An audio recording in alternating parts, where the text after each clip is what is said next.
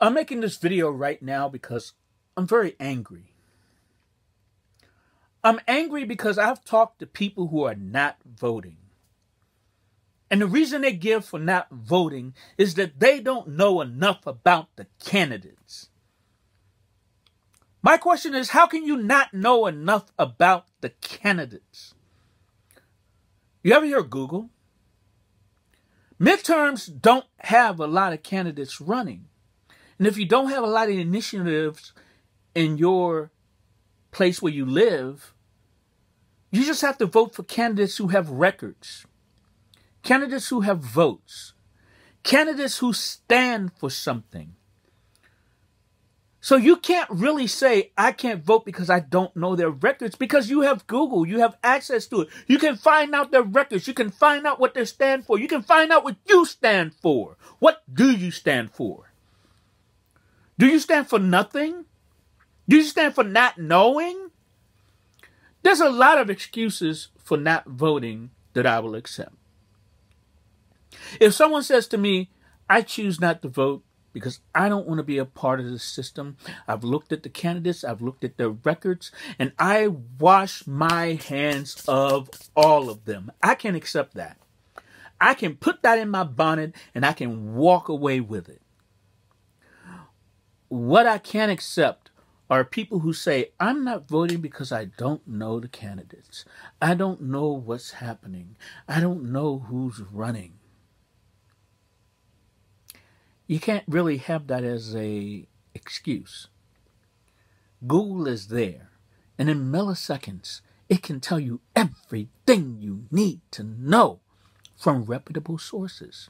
You know, back in the day when I was growing up, if we wanted to know anything about anything, we had to go to the library and we had to use something called the Dewey Decimal System. We had to look in these cards, pick out a card, take it to the librarian, and then the librarian would give us a book. And then we'd have to read that book, which would take time. So on election day, it was impossible for us to really know anything unless we paid attention. Now, even if you don't pay attention, we have Google. You can Google the candidates, see what they stand for, see where they stand, and see if you align with it. If you do that and then decide not to vote, I'm on your side.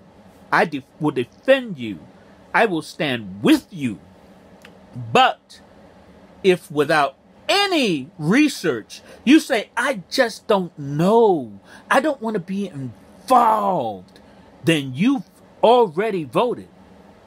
So any harm that befalls you from this administration and what their plans are for Social Security, for Medicaid, for immigration, for even the 14th Amendment, did you think Trump was joking?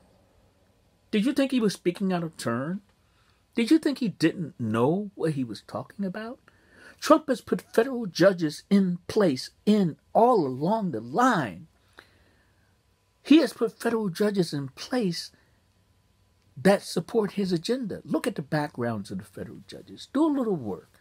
Go on Google and pull down a list of the federal judges that he has appointed and what they stand for. Those lower level federal judges, along with 2 judges on the Supreme Court. And all I'm going to say is, you should be afraid. You should be very afraid. And you should do your research. Google a little and find out so that you can vote in a way that makes sense for you, so that you can vote in your best interest. If you don't do that, God help you and God help us. We're out here voting and trying to make things better, and you're just living your life and leaving it up to the people in charge who don't care a whit about you, starting with our president.